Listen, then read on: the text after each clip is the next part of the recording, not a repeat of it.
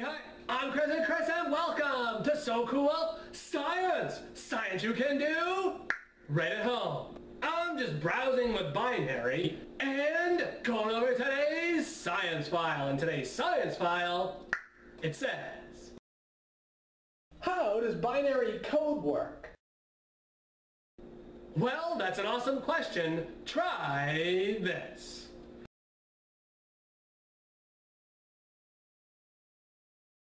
You will need a row of 3 light switches.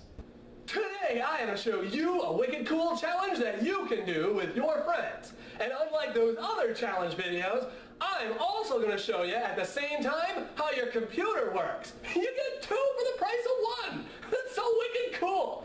Okay, I challenge you to count to 7 with these 3 switches.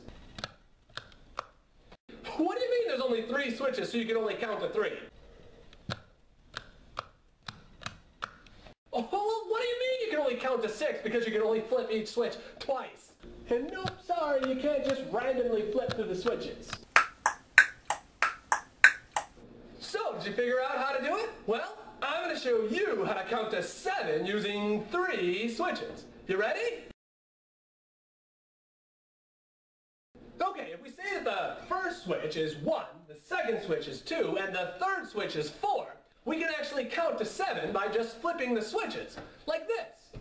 1, 2, 3, 4, 5, 6, 7.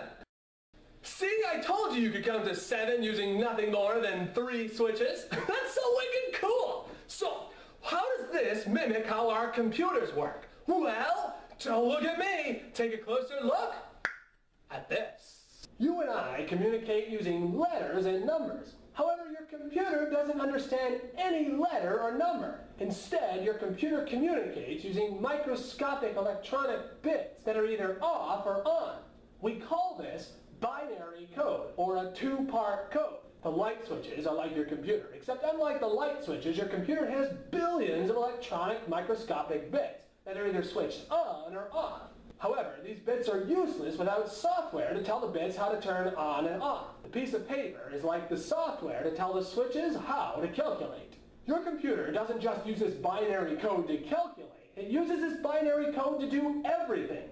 For example, your computer screen is made up of a grid known as pixels that are either turned on or off, such as in forming the letter H. And different combinations of switches will tell that pixel what color to display.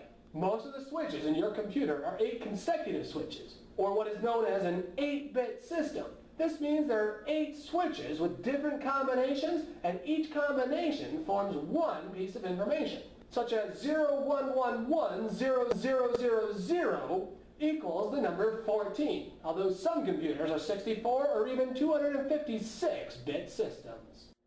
So now you know more about binary code. You know, using a wicked cool challenge to learn about your computer is why science is so cool.